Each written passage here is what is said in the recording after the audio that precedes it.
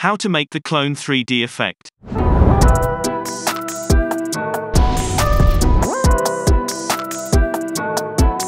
Today's video is sponsored by Dr. Strange.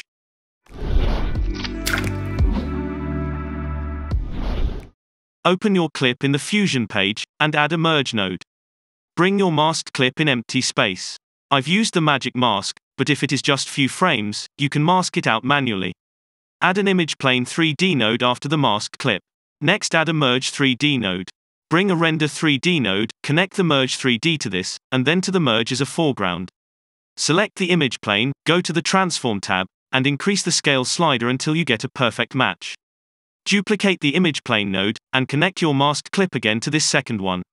Connect it to the merge 3D as a foreground. Drag the merge 3D node on the left viewer. With the second image plane node selected, go to the transform tab. Activate the keyframe for the X and the Z sliders. Animate your clone in 3D space. I've made a simple circle around my object, but you can do whatever you like. Once you've finished, you will end up with this ugly animation. Open the spline editor. Check the image plane box, select all of the keyframes, and hit the smooth button.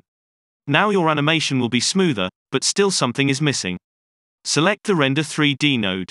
Go to the settings tab, activate the motion blur box, and increase the quality and shutter angle to your liking.